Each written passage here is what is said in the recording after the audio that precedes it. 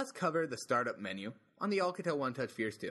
This gets your device all set up and ready to go as soon as you turn it on out of the box. Let's hit get started. First, we choose our language. For this one, we'll use English.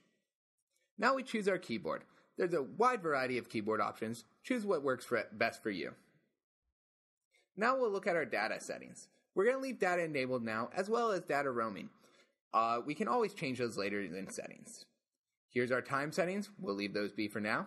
Let's set up our Gmail account. We're going to go ahead and skip a couple frames here. And now you see you sign into Gmail. Now it pops up asking us about Google+. We're going to go ahead and not do that right yet. And now you see what Google will back up for you, as well as any other communications they may send. And we finished.